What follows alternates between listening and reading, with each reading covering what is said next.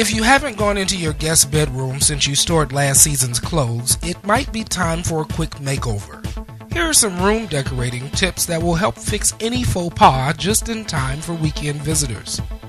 In shopping for that nightstand, choose one that you don't have to worry about. If you want people to feel relaxed and comfortable, you can help by designing their room to be as low maintenance as possible. A table glass top won't leave rings. Instead of harsh overhead lighting, try bedside sconces. Not only do they cast a soft, soothing light, guests won't have to negotiate their way back to bed in an unfamiliar space. And contrary to popular belief, guests don't want to be caught rummaging through your fridge. Leave a small piece of fruit, like an orange or an apple, will curb their craving for a midnight snack.